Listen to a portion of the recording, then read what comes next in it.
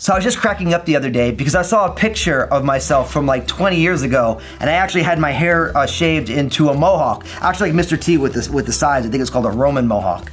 But what's funny about it was I was thinking about that mohawk, and I remember how I ended up with the mohawk because I was going to church, and my pastor at this time, Pastor Andy Green, who's now at home in heaven with Jesus, we were talking about, I'm like, man, I should shave my head into a mohawk. He didn't think I'd do it. And he's like, well, if you shave your head into a mohawk, I'll dye my hair green. What Pastor Andy didn't realize at the time is I'm the kind of guy who would shave my head to a mohawk. So the next time I came to church, I had done this mohawk wearing a baseball cap, and he saw me and he's like, take your hat off. And I pulled my hat up, his eyes got real big. Now what was funny is Pastor Andy actually never dyed his hair green, and I don't blame him. He's a pastor, you know, he's supposed to be a respectable man. But I used to always joke him, I said, Pastor Andy, don't forget, you gotta let your yes be yes and your no be no, for anything else is from the evil one. Simple reminder with a funny story. Just let's let our yes be yes and our no no. Let's do what we say. Let our word be our bond because it honors the Lord. God bless you today.